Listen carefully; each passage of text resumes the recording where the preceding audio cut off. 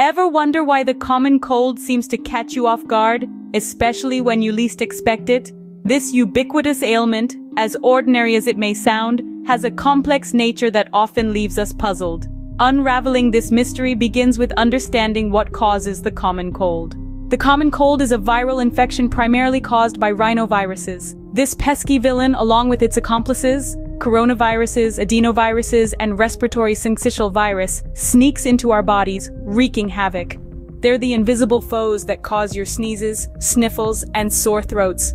These viruses are everywhere, from the doorknob you just touched to the hand you just shook. But don't worry, they're not invincible. Now that we know the culprits, what are the warning signs? Identifying a cold may be possible when you know what to look for. A runny nose and sore throat can be your first clues. This may be followed by a cough, congestion, and sneezing. Don't be surprised if you also experience slight body aches or a mild headache. Some may even encounter a low-grade fever or a general feeling of discomfort, known as malaise. These are all common signs that your body is battling the cold virus. Recognizing these symptoms is the first step towards effective treatment.